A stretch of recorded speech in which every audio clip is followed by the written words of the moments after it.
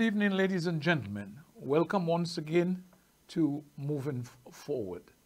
Tonight, it will be a program with a difference because we are confronted with a serious issue that has been spoken about with a passion, but nothing, simply nothing, is being done about it. Therefore, I make no apologies for taking the stand that I'm doing tonight because time is not on our side. So tonight I want to put into perspective the dangers we all face with global warming and climate change that is beginning to show itself in a big way. The question we now have to consider is whether it is now too late. I want to point out to you that the UN General Secretary is himself staggered that on the 21st and 22nd of July 2024, the world had the hottest 2 days ever, and some people died from heat exhaustion, and it may be getting worse. The talking is now over, and action, serious action, must be taken. It might even be too late. We have tried to do without fossil fuel, one way or the other. And before I continue this subject, let us pray. In the name of the Father, and of the Son, and of the Holy Spirit.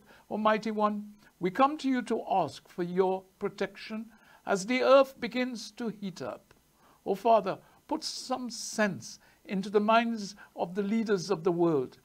Even in the Eastern Caribbean, we have heard leaders like Mia Mottley, Ralph Gonsalves, and Philip Joseph Pierre pleading to the bigger countries to help fight the scourge of climatic conditions that might destroy us all. Father, please enter into their hearts and minds and let the fight be of safe and to the planet, to save the planet on earth. I therefore hope and pray that common sense will prevail and urgent action will be taken to try and pull back from the brink. I put my faith and trust in you because you are the Prince of Peace, the King of Kings, and the Lord of Lords. Amen. Tonight I quote from Sirach chapter 5 verses 11 to 15 and chapter 6 verses 1 to 4. Be certain about what you believe and consistent in what you say. Don't try to please everyone or agree with everything people say. Always be ready to listen, but take your time in answering. Answer only if you know what to say. Keep quiet. Speaking can bring you either honor or disgrace. What you say can ruin you. Don't get a reputation for being a gossip, and don't tell tales that will hurt people. Just as robbers will suffer disgrace, so liars will suffer condemnation, or one would say severe condemnation. Do nothing destructive, whether it seems insignificant or not, and do not be an enemy when you should be a friend. A bad reputation brings you the disgrace that lying sinners deserve. Do not let your passions carry you away. This can tear your soul to pieces like a bull. You will be left like a dead tree without any leaves or fruits. Evil desires will destroy you and make you a joke to your enemies. The word of the Lord. Thanks be to God. I now return to my opening salvo on global warming and climate change. The bigger countries of the world who could have done something about over 20 years ago, they just talk about it and continue to pollute in order to enrich themselves, knowing full well that there will be a price to pay. And now the chickens, per se, are coming home to roost. Over the years, as I mentioned in my prayers, in the Caribbean, the leaders we have heard speaking passionately about this subject, in my view, is Mia Mottley of Barbados, Ralph Gonsalves of St. Vincent, and Philip Joseph Pierre of St. Lucia. They have vehemently spoken with a passion at the United Nations and made it clear to the developed world leaders that we can't wait no longer for putting things in place to combat global warming and climate change as urgently as possible. I believe if the weather we are seeing at present all over the world does not bring top scientists in the world to their senses as to what is happening, then they simply don't care about the future generations to come. Their policy, in my view, is simply, let us live for now, and the future generation will look after themselves. However, the climate change that is taking place at this juncture of our lives will very well wipe them out sooner than they thought. Despite growing scientific evidence of a warming world, greenhouse gas emissions continue to rise, and the United Nations talks aimed at doing something about it are moving at a glacial pace. Therefore, over the last year or so, it has been most gratifying to finally observe that Caribbean governments are realizing that we as a people are now faced with the fact that tomorrow is today, and that we are certainly being confronted with the fierce urgency of now. Before elucidating further, my worry is whether those governments, in terms of global warming and climate change, may not have realized that their action and efforts may be too late or too little. In this unfolding conundrum of life and history, there is such a thing as being too late. Procrastination, I've been told, is still the thief of time. We're seeing in governments, after so many years of procrastination and a dithering policy on climate change, are suddenly waking up to the reality that global warming and climate change is with us. It is not only a threat to the developed world, but to all humanity, especially small island states like the Caribbean islands, who, like the sleeping volcano, are now beginning to make some noise by sending a message to the developed nations.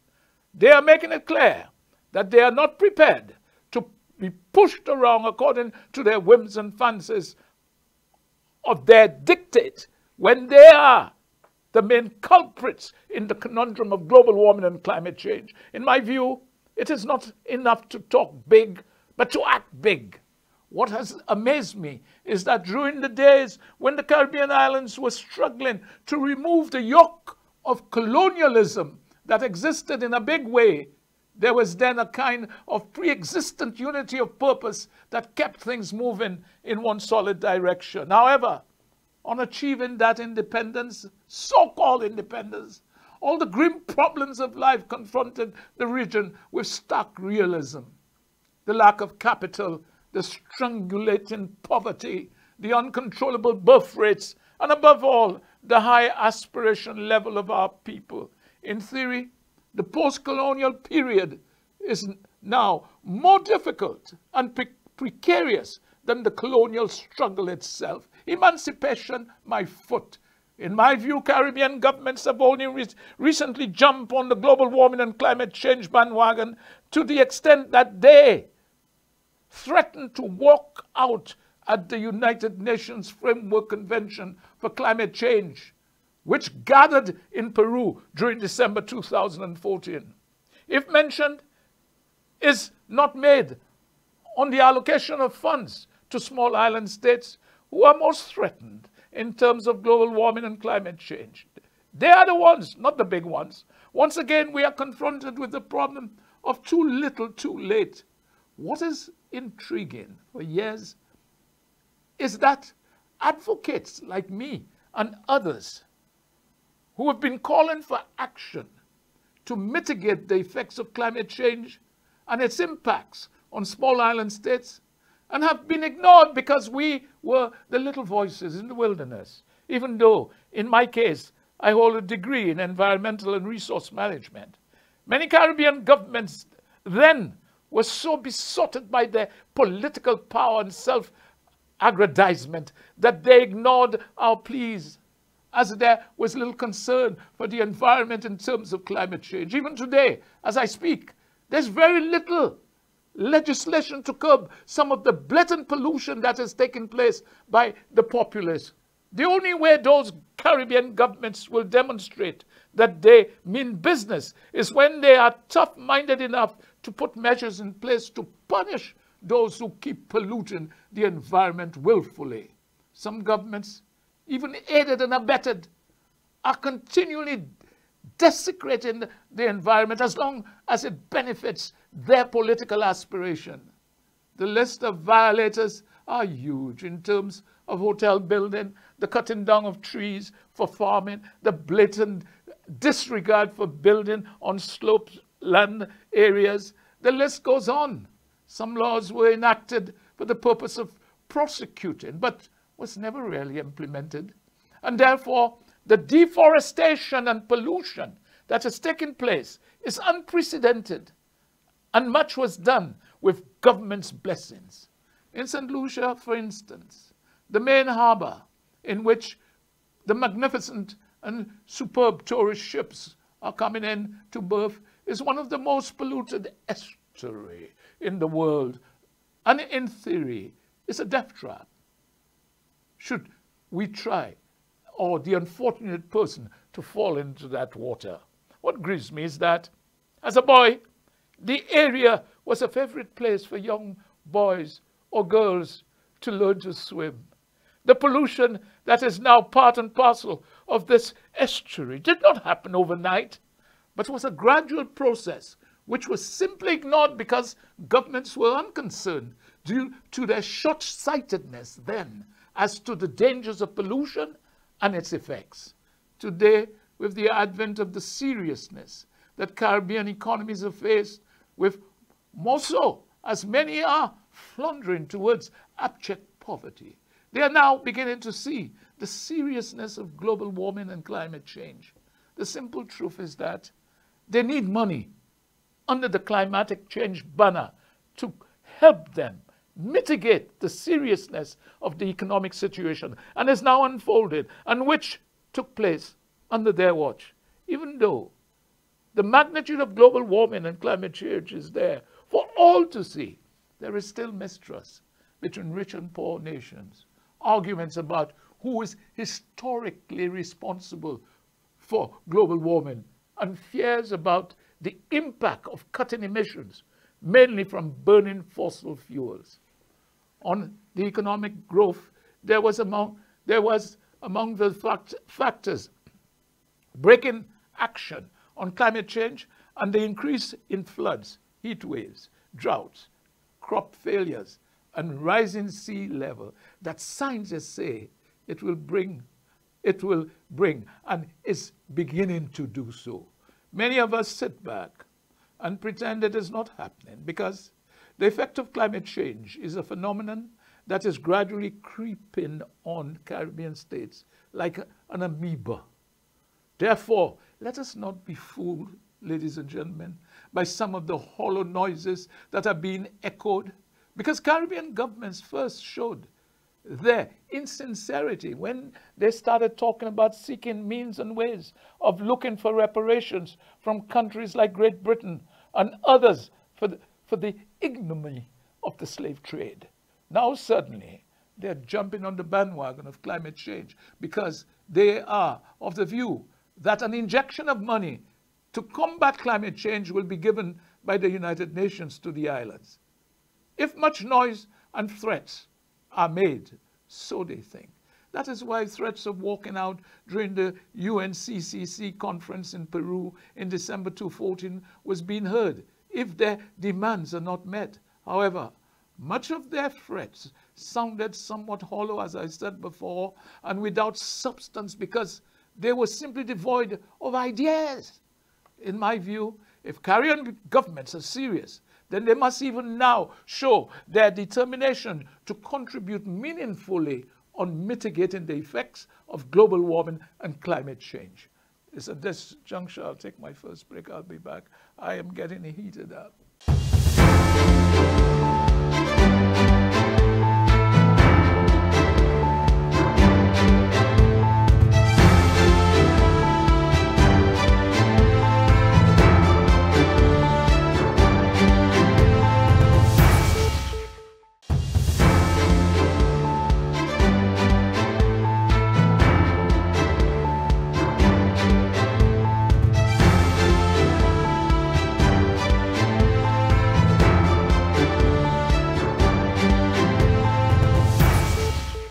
Welcome back to Moving Forward. And I was talking about global warming and climate change. Therefore, I am of the view that our cries will fail on deaf ears if we are not persistent. The proverbial legacy of procrastination left behind after the regions got their independence, or so-called independence, has now afflicted them once again. Those who now holler for help to combat climate change once again is being asked one fundamental question as to what have they done to cushion the impact and seriousness of global warming and climate change in their country. It is true to say that some have tinkered at doing something, but not sufficient to ameliorate the situation. In St. Lucia, we have heard noises being made and what the country is doing to combat climate change. But somehow, the messengers don't seem genuine, nor are they sufficiently versed in the subject, because they are simply the proverbial square pegs in round holes. My question to them is simply this: what have they done in the last 3 years or 5 years to foster the dangers of climate change and global warming? What is important for them to note is that anthropogenic climate change has become a major threat to countries around the world, based on scientific findings and observations, and the recently published Fifth Assessment Report of the Intergovernmental Panel on Climate Change, which is IPCC, clearly indicated that our climate system is warming with increasing greenhouse gas concentrations, declining snow and ice, rising sea level, and higher overall temperatures in the atmosphere. We have seen it, as I said last week, 21st and 22nd of July. According to the AR5 report, it is evident that human activity has had a profound impact on our climate system, and that this impact has grown since the release of the AR4 report. The new report emphasizes the need for substantial and sustained GHG emissions reductions in order to combat climate change. It is therefore clear that even with an immediate halt of GHG emissions, climate change will last for many centuries. Therefore, long-term commitment is required to deal with the challenges posed by climate change. I remember the then Executive Secretary of the United Nations Framework Convention on Climate Change, Ms. Christiana Figueres, remarked that AR5 leaves no room for doubt with regard to the severity of climate change, and that no country is immune to its impact. Many Caribbean countries are prone to climate change because some are in low-lying areas and are therefore at the mercy of the weather. And any significantly sea level rising can wipe out some towns and villages in that hemisphere. So far, the present hurricane season has spared the islands, although there are still some weeks to go before the real season began. Although we have seen one already, we must be thankful to the Almighty. There is no doubt in my mind that the world is in imminent peril, and nothing would quench my resolve to spread the message of global warming and climate change. And that is what I'm doing tonight. It is a debt we owe to our children and grandchildren. In my view, the Kyoto Climate Treaty was simply weak tea and did not work. It must be remembered to those who know that the United States did not sign Kyoto, yet its emissions are not that different from the countries that did sign it.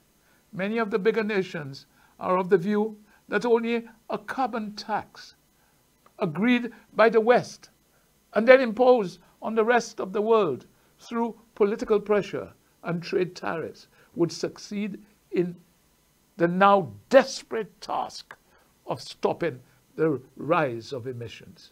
This tax would be imposed on oil corporations and gas companies and would specifically raise the prices of fuel across the globe, making their use less attractive.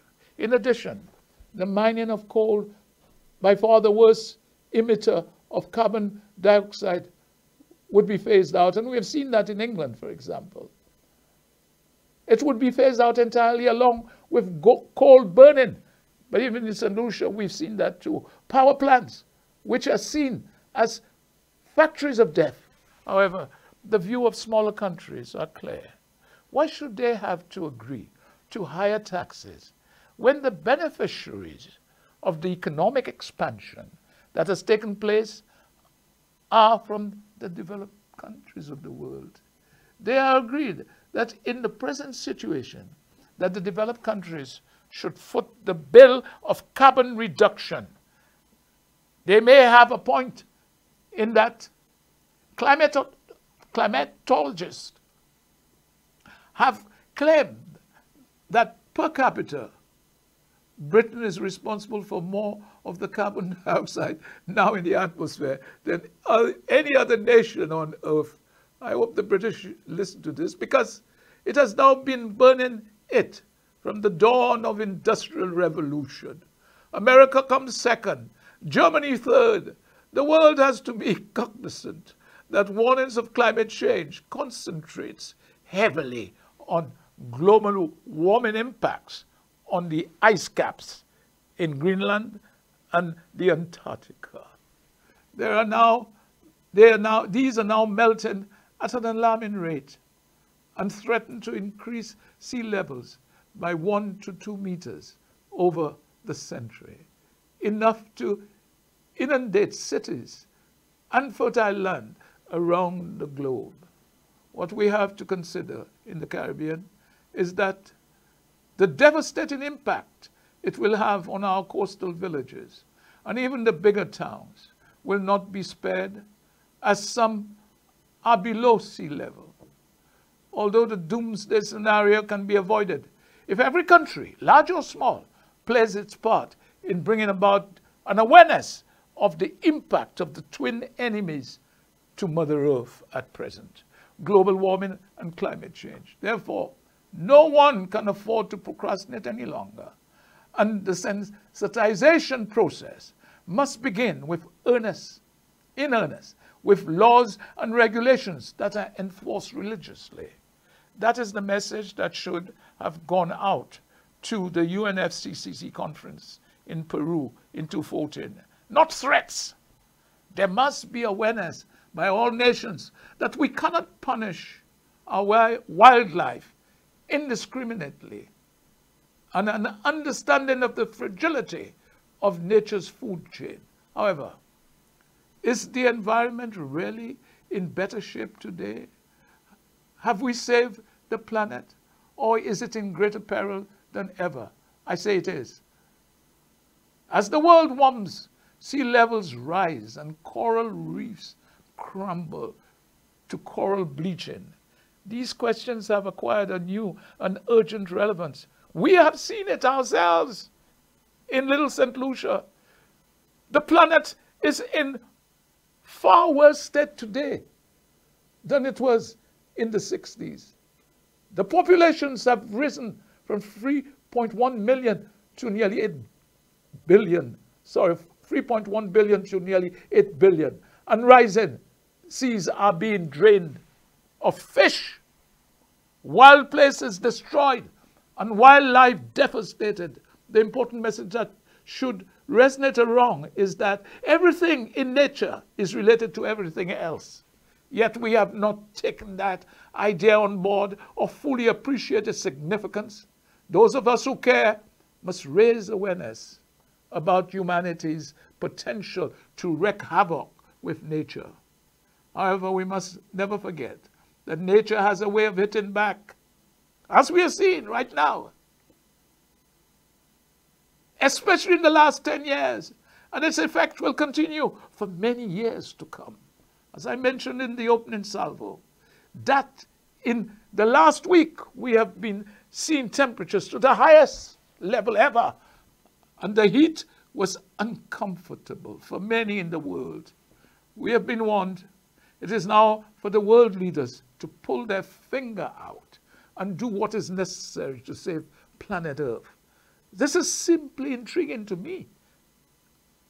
And what is simply intriguing to me is that we have an independent country who is not part of the United Nations because of the one thing or another. Yet this country I'm speaking about is more concerned than those who sit and vote in that sacred chamber we call the United Nations. Taiwan has carried out every recommended advice from that body of distinguished men and women to deal with global warming and climate change. From that body of men and women. When we therefore talk about global warming and climate change, Taiwan, who, as I mentioned, is not part of the UN, has spent millions in trying to do everything recommended and that which is possible to reduce emissions and abide by UN mandates. Yet lots of members of the United Nations seem to just talk and talk until the cows come home, adding to nothing. They are simply a joke because for not recognizing Taiwan because of China's one policy, and one of the biggest polluters in the world at present.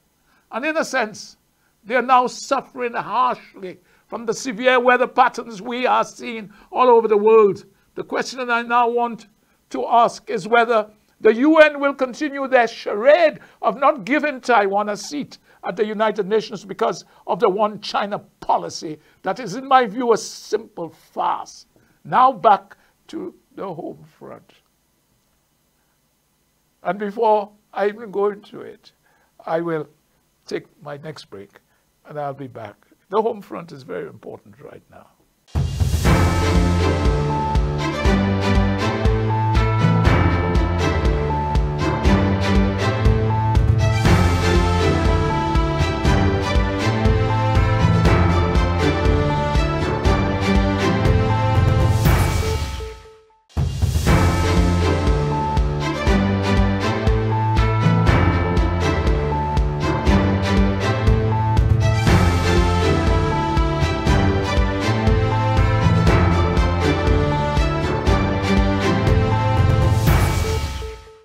Welcome back to Moving Forward. Now, ladies and gentlemen, we are back on the home front. I want to make a statement that may leave many of you floundering, in that I say this openly, that we must make use of the help that we are given by our diplomatic friends, more so the Taiwanese. Others have given us tremendous help, but Taiwan has always been by our side in terms of giving financial support when we need it. The important thing, as far as I'm concerned, is that we must make every effort to make use of that help we are given. So I say once again, loud and clear, that our government, whenever the instances arise, to defend as much as they can, in that it is without a doubt a developing democracy of 24 million people. They must defend them. We are one of the most progressive people. They are one of the most progressive people in the world, regardless of their politeness. And also, many are very industrious and entrepreneurial. And ladies and gentlemen, young boys and young girls, we must do all we can to emulate the Taiwanese. However, as I've said before, we must make it clear to the United Nations and other countries of the world that Taiwan is a democracy and it is not part of China. In one of the books that I'm trying to complete on that subject, I have made it clear in the title of the book that the democratization of Taiwan is an impediment to a one China principle. This I believe with a passion because the CCP has never ruled Taiwan.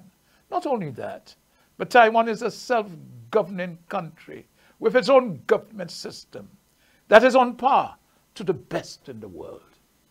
Without a doubt, fully democratic. And it's not a piecemeal democracy. After the Portuguese called it, when they passed, Ilha Formosa, that beautiful country, on their passage close to Taiwan. It was the Dutch who came and ruled Taiwan to begin with. And we know that Japan ruled the island for 50 years and was about to become, they were about to become part of Japan, before the Second World War. So I now say to the Prime Minister, let us make it easy for the Taiwanese entrepreneurs to come and invest in St. Lucia. Let us have an education system that is jointly run with Taiwan. We have seen some of the results of that in the Mandarin teaching in St. Lucia. What we need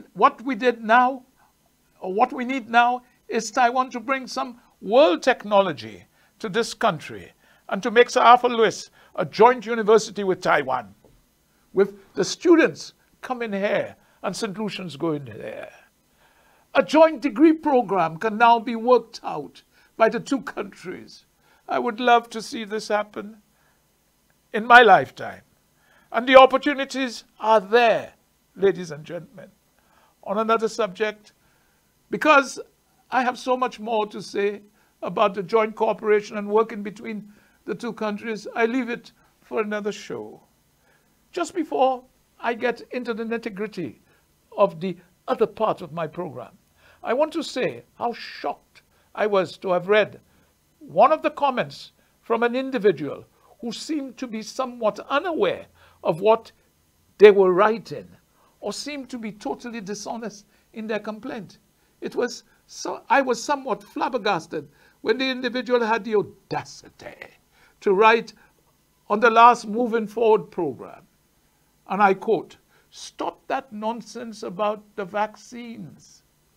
It has become irritable because I keep repeating it until the fact that the country was conned. And I make no apologies. I will continue until we can get our monies back in terms of the $7.3 million that we paid for vaccines we never received. What is unacceptable is that the individual concerned did not deal in vaccines, etc. Not only that, but it was in the manner that $7.3 million was handed to the individual. However, the individual in the comments section went on to say that Pip, which is Philip, knows about the vaccines. Ask him.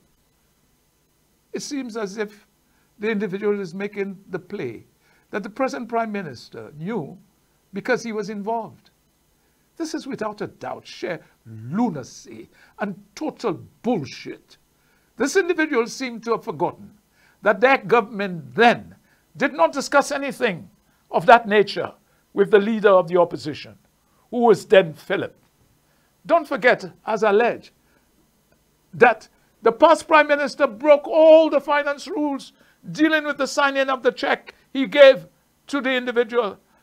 As well, I will continue to harp on that piece of alleged corruption until the cows come home. And more so, now I know it is beginning to upset the mendicants the last Prime Minister usually spoke about when in office.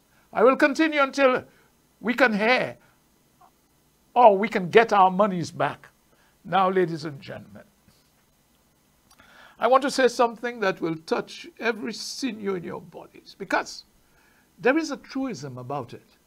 And that is, in my short life, and I mean that in sincerity, because whether you live for 100 years, it is still a short time in this life or world that we exist.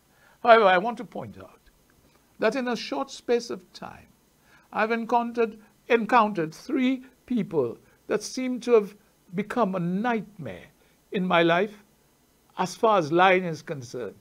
The question is, who are these individuals? And why do I have such a disdain for these individuals? Well, without a doubt, they have led many of their countrymen and women astray, because they are the three biggest liars that I have ever encountered. And they are ex-Prime Minister Boris Johnson of England, ex-President Donald Trump of the United States, and the ex-Prime Minister Alan Shastney of St. Lucia. I make this assessment without flinching an eyelid. However, there are others, like Xi Jinping of China, Maduro of Venezuela, Putin of Russia, Kim Jong-un of North Korea, an ex-president of Sri Lanka, and others who have lied basically to get into power. It seems as if it has become a trait worldwide. So far, I pray and hope that our present Prime Minister is doing all he can to fulfill the promises he made before the election. I personally will hold him accountable should he go astray without solid reasons to do so. For example, a terrible hurricane or some health issues such as COVID-19, etc. There will be reasons. Here is Alan in 2017 saying, as I thought then, truthfully and sincerely, that it will take him 3 years to put St. Lucia on sound footing in different ministries. Yet the same individual, when I'm talking about lies, in 2021, before the election, says that he would need 10 years to do what he had promised in 3 years. Yet he simply forgot that he was in power for nearly 5.5 years and simply achieved nothing but breaking down buildings. One was to accommodate maybe his family, I don't know, in rent from the government of the day for years to come. Many in this country are all allegedly making that statement without any hesitation. Therefore, he is all right Jack and really does not care about the little man in the country. He simply does not care about the homeless or those in poverty or the children who need proper schooling at a very young age. Nor does he care about the health service he decimated.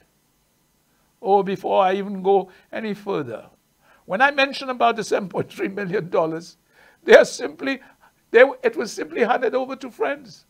This person writing a comment that made that nonsensical point, as I mentioned, that Philip knew all about this, as though he was with Alan when he made the decision. It just shows you that vile minds, that some are demented people in this country have flowing in their veins. Well, once again, Marcus Garvey and later Bob Marley were like prophets to the black man in the Caribbean when they advised us that we must learn to release ourselves from mental slavery.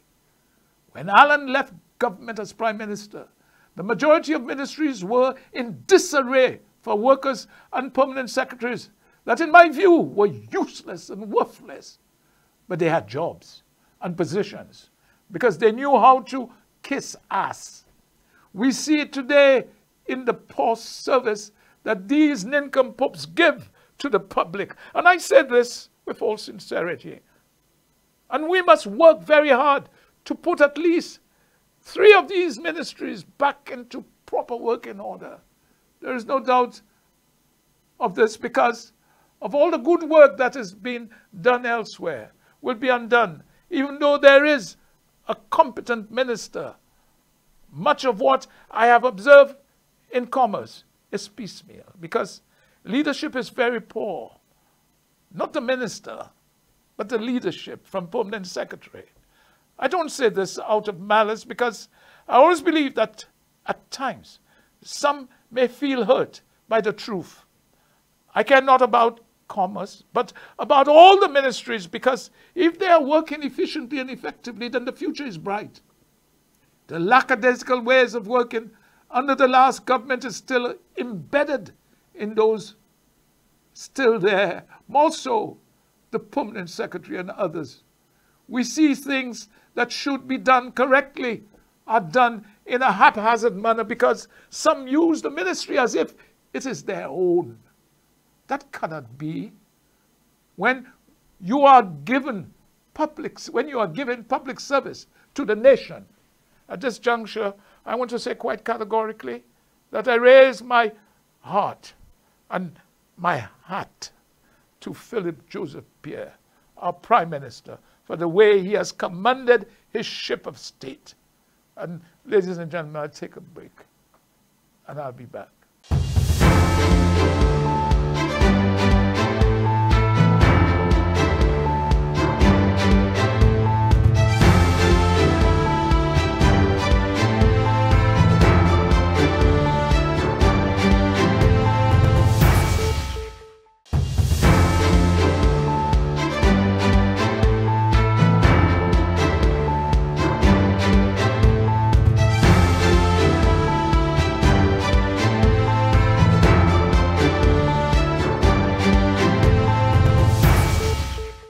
Welcome back to Moving Forward. Ladies and gentlemen, I was talking about Philip Joseph Pierre.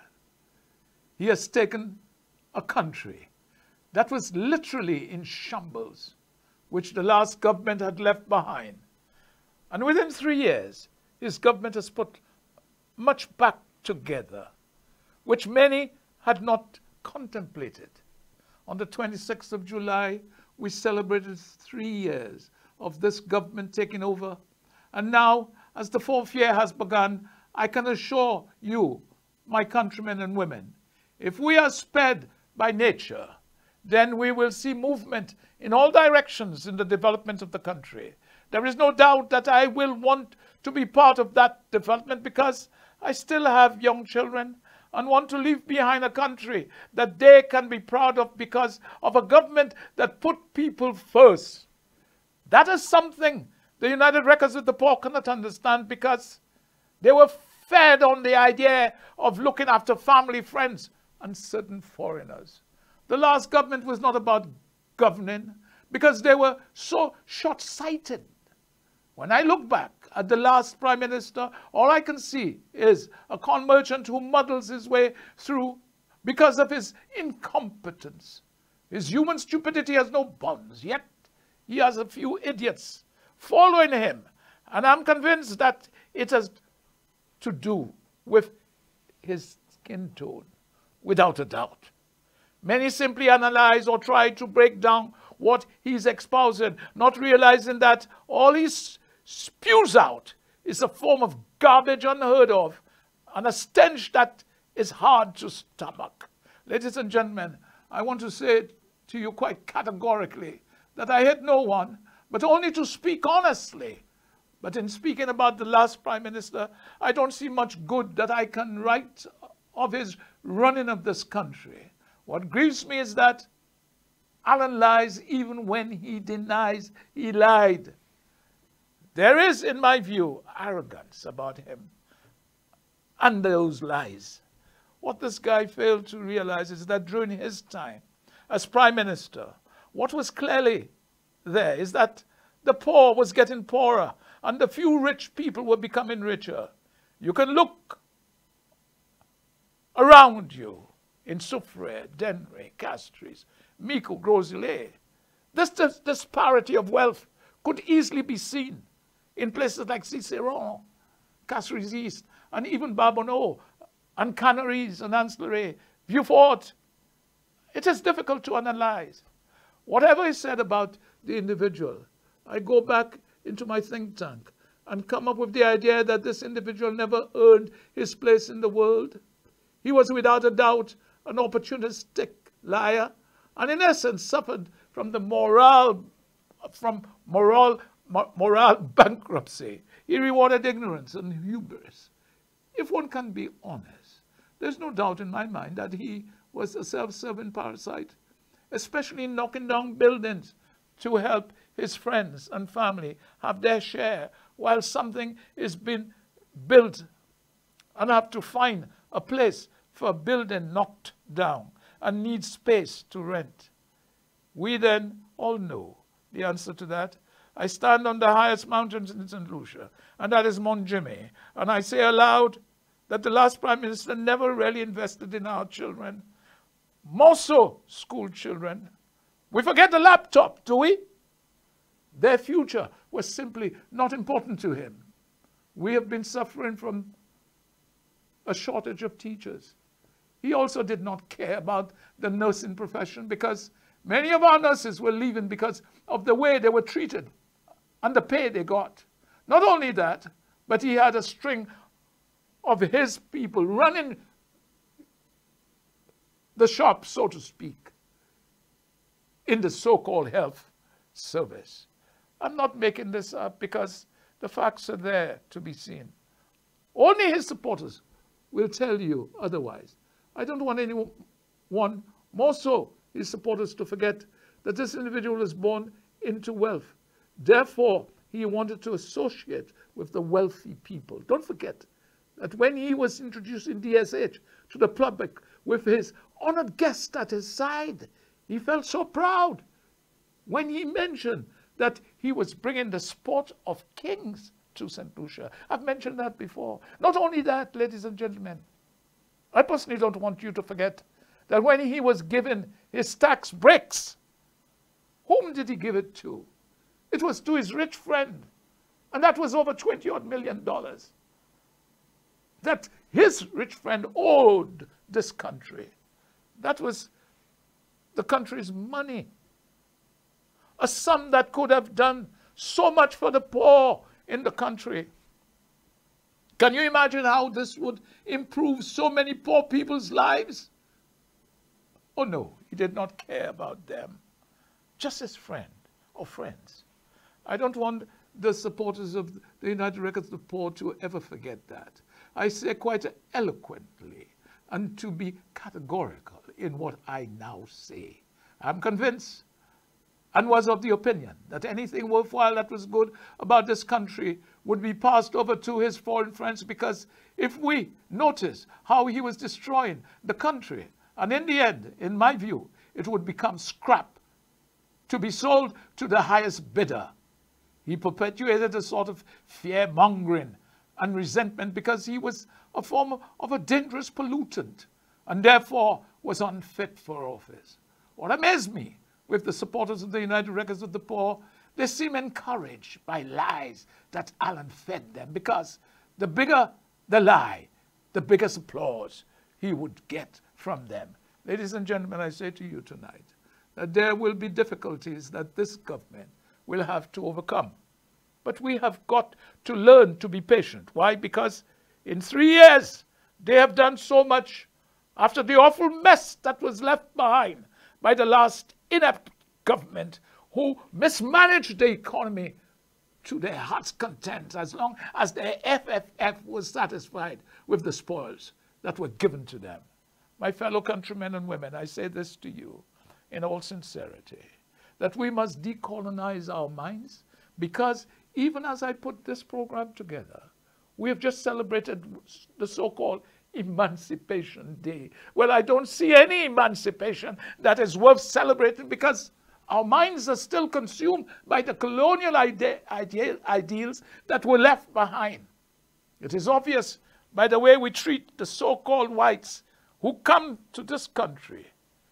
Brothers and sisters, we must come to the point where we realize our potential, and it is a vast one.